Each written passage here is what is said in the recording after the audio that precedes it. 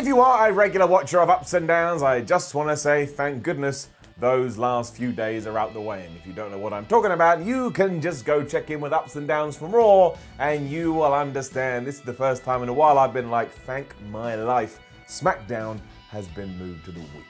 Let's not worry about that. Nobody needs to know about my problems. And what you do need to know about is how did it go down on AEW Dynamite last week? Did All Elite Wrestling smash it out of the park? Or has it finally all fallen down and exploded in everybody's faces? And this, it is professional wrestling.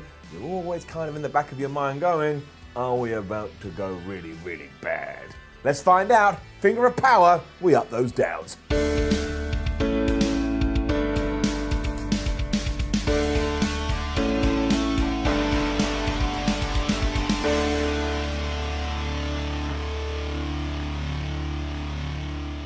What an intriguing start to the show this week. After an AEW Full Gear recap, we cut to the back and there was Kenny Omega being tended to by a doctor and he looked like he'd been cut up by a cheese grater. He was told in no uncertain terms, I'm sorry Ken, there is no way you can compete at the moment, and while he understood, he also inquired about the state of Jon Moxley and was told, well, he was pretty beat up too.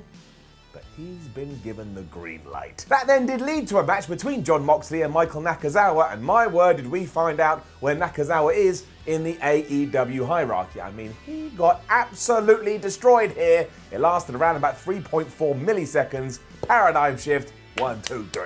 Moxley then grabbed the microphone and let us know in no uncertain terms that he is going to murder everybody on the roster. I mean, that's basically what he said. He looked right into the camera and said, nobody wants to face me, and if you do, you better call your loved ones and tell them you're not coming home. Because again, he wants to go out there and just make sure they stop breathing because he is a bonkers Barry. But look, we have now established this new Jon Moxley character. He is an absolute madman, and I quite like it. I want to see where this is going to go. Also, credit to Omega for looking absolutely devastated that he wasn't allowed to wrestle, whereas Moxley was. I like this story. I like it. It was in the Dark Order versus Marco Stunt and Jungle Boy, and I don't know, man. I don't like being this guy. I don't want to be an asshole. I don't want to be a dick. But as I've said before, there's just something about the Dark Order that isn't quite clicking. On the flip side though, you got the Jurassic Express, who I think could be some of the biggest stars in the whole company. And of course, because this was a tag match, at around about the 4-minute 33-second mark, that's usually when it happens, you heard the tag noise, which is now, you hear that noise, someone goes, and what it signals is that every wrestler has to get in the ring and just start beating everybody else up. It's becoming more and more obvious every single week. We have now entered the law of diminishing returns. And also, given everything I just said about the Dark Order and the Lucha Express, I'm very sorry, but it's a down. Even more so, because the Dark Order beat the Lucha Express here.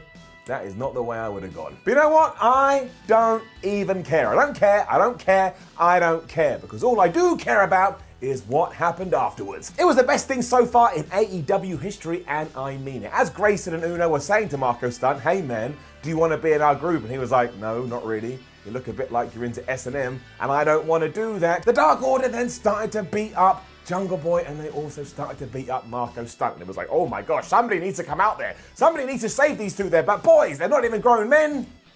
And then it happened.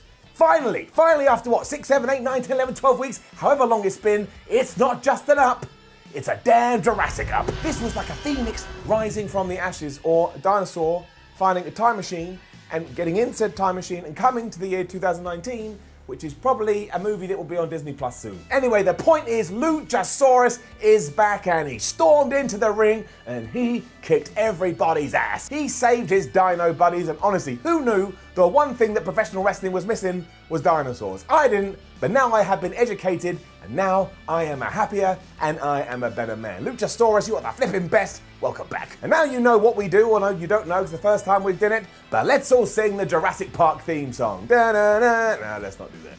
Finally, here is some exclusive footage of me reacting to Luchasaurus' return. Wait a minute, he's back! He's back, he's flipping.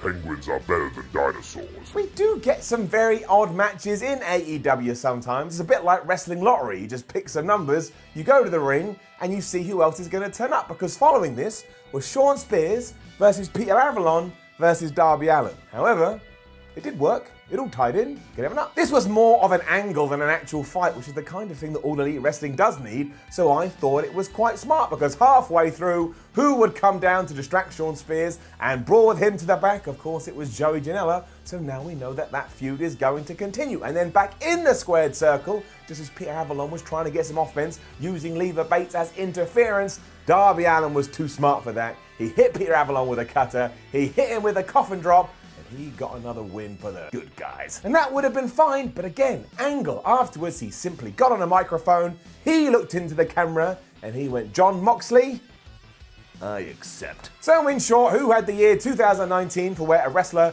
would lose an eye, or would lose an ear, or would lose a finger, or would lose a hand? Because how on earth are we going to be able to get through Jon Moxley versus Darby Allin, especially in an All Elite Wrestling ring, without someone just, I don't know, imploding from the inside? Hands up if you're scared, and oh yeah, that is happening next week. Genuine reason to tune in. Following this, we had another squash match between Nyla Rose and Danny Jordan, and it followed the exacted routine that you would expect. Eventually, Nyla Rose was able to get out of the way of any attacks that were being thrown her way. She hit the Beast Bomb, and it's also kind of where we get into, although AEW is a new promotion, we also have to look at some things and go, what's going on there? It's a down. There was nothing wrong, but I do feel like we're missing certain information or certain details when it comes to characters like Nyla Rose. Like, why is she wrestling? What's her aim? What does she want to achieve? How did she get into the business to begin with? Like, I can kind of figure out that you can destroy somebody in the ring. That's implied just by looking at you. But outside of that, I know nothing, and I need to care, and I need to be able to buy in. It's something really that AEW needs to start doing more of. Hence why we've got to this moment. And some updates were next. Dustin Rhodes is still going to be out of the ring for a few more weeks as he rehabs his hand. And you know when he does come back, he's going to kick the Inner Circle's ass. We're also getting some crazy like Diamond Battle Royal next week. It's going to have 12 people in it. And whoever are the last two will then face each other on the following week's episode of Dynamite. And if you win that, you get a special sparkly ring. Probably then have to go to the depths of Mordor to get rid of it, but I actually think this could be a good idea. Like if we put 12 people in this that need a bit of a rub and need a bit of a shine, and probably make a heel win it, and they can just go, oh, look at my great new piece of jewelry, and really rub that in your face, could be something in it. I will watch. Brandy Rose and Awesome's Kong's quest to just get all the hair in the company then followed. And I can kind of dig that, I can understand. In fact, if you want to make me a wig using all the hair that you do get, I ain't going to be mad at it. But as I said before, somehow I'm so perplexed by this, and I'm so confused, it's made me want to see where it's going to go. When does that ever happen? Give it an up. Ali was being interviewed saying that she was ready to make the jump from AEW Dark to AEW Dynamite. But unfortunately, you didn't get very far, did you? Because again, Kong and Brandy were out and they were beating her up and cutting her hair and eating it, didn't eat it, but you know, putting it in the little purse thing they've got. Maybe they just really like hair. And then the best happened. That's right, I said Everybody on AEW says so when something's good, I'm going to say too. Give it a up, just an up. It was the fallout from Cody Rhodes versus Chris Jericho, and I tell you, while I massively respect wrestlers in 2019 and what they put their bodies through, the flips, the dives, the sheer violence we see week on week, if you give me a good story, and you give me a good narrative, and you make me all emotional, I will get very, very excited. And that's what happened here. This is just such a good story. Jericho was out first, being his usual self, which means he was a massive dick, saying that he deserves all the thanks in the world. When the fans did start thanking him, he said, no, I want it from people that I actually care about. Nice. We then got a spot that AEW loves as much as the word because the lights went out and Cody Rhodes' music started to play. But we didn't get the fallen hero. Instead, MJF came out and he got booed out the arena. He has surely proved now that he is money, and he explained to us all why he did what he did at Full Gear. It essentially is this. Ever since he met Cody Rhodes has been pretending he's going to be a big teacher and a big influential model to MJF, but he knew it was all a pile of crap, and really what Cody wanted to do was hold him down and keep him under his thumb. Okay, I can understand that. Not every narrative in professional wrestling has to be like Shakespearean levels of good. It makes sense. MJF is an arrogant moron, and that's what he thought of Cody Rhodes, although we know that Cody Rhodes had his best interests at heart. And now they're going to have a big fight. MJF and Jericho then got into it, and that was both half parts brilliant and half parts awkward. They were basically arguing about whether he should or shouldn't be in the inner circle, but Jericho saved the whole thing where he said, you know what, MJF, I basically think you want to be me, especially because 25 years ago, your parents probably got horny when watching WCW Saturday Night when they did indeed see the Ayatollah of Rock and Roller take on Juventud Guerrera. Then we had a Hoovy chant. This is why scripted promos need to be pushed to one side, and we should just let wrestlers talk. When stuff like this comes out, it puts smiles on everybody's faces. It turned out that they were working in cahoots though, and it all built up when it looked like they were going to call each other an asshole, but instead said the biggest asshole in all of All Elite Wrestling was, of course, Cody Rhodes. You know who didn't like that? Cody Rhodes. You know who came out? Cody Rhodes. You know who was awesome? Cody Rhodes. He made a beeline for MJF, and after he got a few strikes in, he then went after Chris Jericho. And yeah, I know they screwed up the first Power Slam attempt. Who cares? I don't care. I only mention it because if I don't, all the comments are like, why didn't you mention the screwed up Power Slam? Everybody makes mistakes. They rectified it, and it didn't hurt nothing. There was also another twist in the tale though, because after all those videos that we've seen, Wardlow finally appeared live in All Elite Wrestling, and he took out Cody Rhodes. Basically gave him an attitude adjustment, but then also took off his tie and choked him over the top rope. That is so smart because not only does now MJF have his own bodyguard, but he has this weird relationship with the Inner Circle that you can play off should you see fit, which means you've got about 22,000 stories here that you can use and rely upon as and when you want to. That, my friends, is how you book professional wrestling. This is my favorite narrative that any company is doing at the moment too. It makes sense, it's consistent, and it makes me want to learn more.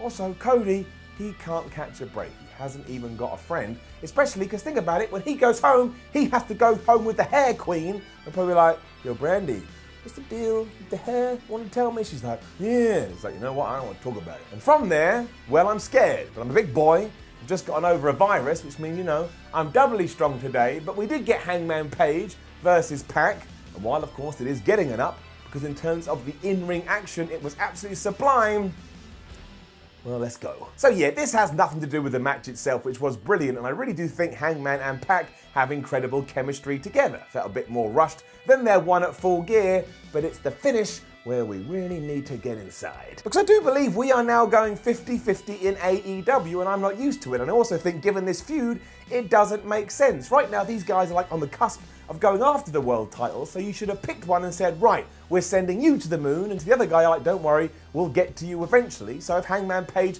did win on Sunday, which he did, he could have got another win here. Then you'd be like, oh my gosh, Hangman is back. I need to watch the Hangman. On top of that though, not only did Pac kick out of the buckshot lariat, which I thought was a big deal, but he hit the Black Arrow, he then hit the Brutalizer, and like I say, or like I've suggested, Page tapped out. And I was scratching my head like a monkey, and also thought to myself, given everything I've just said, are down. And I know I may be jumping the gun with this, and the commentators did do a good job in saying, oh, it's the rubber match, it's the rubber match. But just something about it made me go, nope, this ain't working. There's my button. Bing, there it is. Never watched Ups and Downs before. When I give a down, I know some people won't like, I just vanish. Because if you are yelling at your screen, you're just yelling at an empty screen, and that makes you look absolutely preposterous. I did enjoy the sheer mayhem that came off the back of this though. We cut to the back, and much like Joe Gomez and Raheem Sterling, and that was a very niche reference, the Young Bucks and Tito and Santana were just brawling with each other like they didn't give two hoots. There was an amazing moment where a door got kicked open and Orange Cassidy was just standing there. The crowd went wild for that, and Ortiz kind of crept up to it and slowly closed it, and within this moment, I think we can all agree this proves you can mix comedy with a serious angle, because that's exactly what we did here, and it made me feel all warm and fuzzy inside. Eventually they did make it to ringside, but it did not go well for Matt and Nick Jackson because one, Nick had his poor leg worked over again, and two, Matt got thrown through the stage.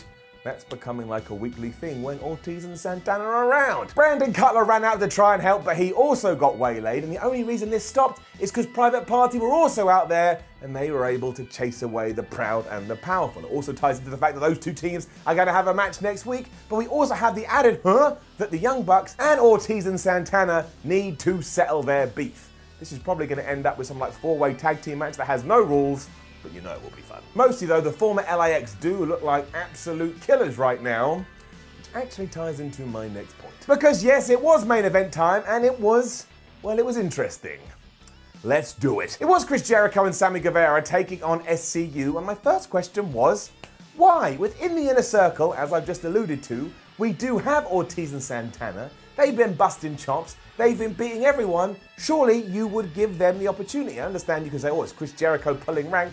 I just don't see Chris Jericho and Sammy Guevara as a tag team who have done enough to have a tag team title shot. That's just what I think. Here's the downside of making sure that wins and losses do matter. Nerds like me pick up on it, and well, we start being nerds. Furthermore, the finish, what is happening? Truly, we do have an epidemic on our hands. Now, before we get there, much like the Pack and Page thing, I want to talk about the match itself, because my word was it like a lot of fun. SCU especially are a great tag team. I'm never going to rag on that. I did have a good time, so that gets an up. But once again, on a wrestling show, somebody used the most devastating move in all of professional wrestling, the surprise roll-up to get the win. Now, within the world of the story, I credit Scorpio Sky for watching every single show there is and going, man, I just got to roll someone up from nowhere and I'll definitely win. But again, that's in my world, not in the wrestling world. No one is actually saying that on TV. It's just too much. It really is. It's become too much. I know it's not really fair because this is WWE's fault too, but as a wrestling fan, I am perplexed. And yeah, don't get me wrong, because it was Scorpio Sky doing it to Chris Jericho, Le Champion, it was absolutely massive and is Chris Jericho's first ever pinfall defeat in AEW. But like I say, I'm just confused. It's like a cop-out. It feels like a cop-out. It's like, well, we don't want anyone to win with their big move, so we'll just do this so it's a bit like a fluke. Sorry, friends, that's a down. And does that mean that Scorpio Sky gets a title shot now? I'm all right with that, by the way. But again, it left me with too many questions, and usually I don't want these kind of questions. I just want to be intrigued as opposed to going, like a mole. I've got my mole face on. Credit to Chris Jericho, who threw a tantrum at the end of AEW like he actually was back in WCW in the late 90s, if you remember that. He even got a steel chair and started hitting the steel barrier, which is the most pointless thing a human being can do. But it was an odd ending. I say that, it was an odd ending. Not really the, oh, I want to see what's going to happen ending that I'm used from Dynamite. And that was basically me having a breakdown. So while it certainly wasn't a bad show, especially because damn Luchasaurus came back and that was the greatest thing that's ever happened in my entire life, and I mean it, did feel like it was just a little bit lower than the ones we've seen before. And that's okay. I don't need a 5-star episode every single time.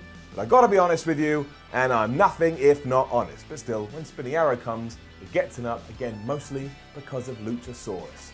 Go Jurassic times. Now, don't forget to leave a comment below and let us know what you thought about last night's episode of AEW Dynamite. You probably disagree and now you're mad at me. That's what the comments are there for. Bald asshole, wanker, you can use a very UK-centric thing. Or, it is AEW, just call me a piece of shit. Like, share and subscribe, then you head over to WhatCulture.com, read yourself some articles, follow WhatCulture on Twitter, WhatCulture WWE, and you watch more damn videos here on WhatCulture Wrestling. My name is Simon WhatCulture, thank you very much for watching.